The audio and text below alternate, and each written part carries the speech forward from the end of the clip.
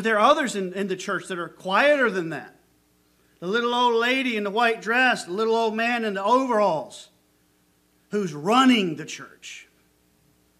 Loves the power. Loves it that everybody comes up to them and asks them, what do we need to do, brother so-and-so? What do we need to do, sister so-and-so? And what do you think?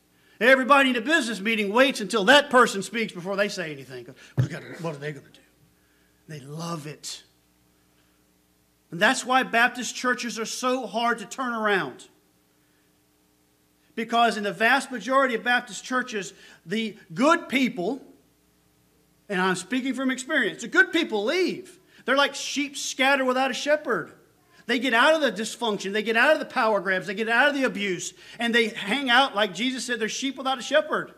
And all you got left are the wicked ones, or the ones that are willing to put up with it.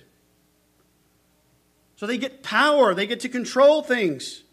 So you distill it down to that, and God sends a man in there, and the man says, this is what the Bible says we need to change. Oh, we ain't playing that. Remember that old skit? Homie, don't play that. I don't think so. In a year or so, the pastor's out on his ear. Tell me I'm lying. You've all experienced it.